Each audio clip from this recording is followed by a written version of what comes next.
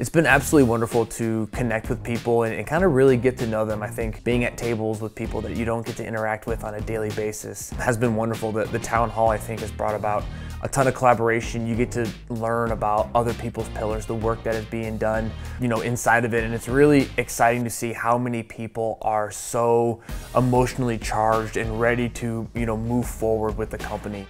Been fantastic just to get to know people on a more personal level. Sometimes when you have business Zoom meetings, it's very top level. You kind of get to what you need to do and then you're off because people are, really busy. Again, that's the attributing to the success of what Epic is. So be able to sit down, eat some food, get to know somebody, family, friends, what they like, what do they think of, what's going on here at the town hall. It's been wonderful. The team building activity we had, a little bit earlier in terms of presenting ideas, I think brought about a really great amount of collaboration because we are represented by so many people from so many different pillars, and just to hear how they interjected and brought about their ideas of what we think can help move Epic towards the next step was absolutely wonderful, and it was great to hear.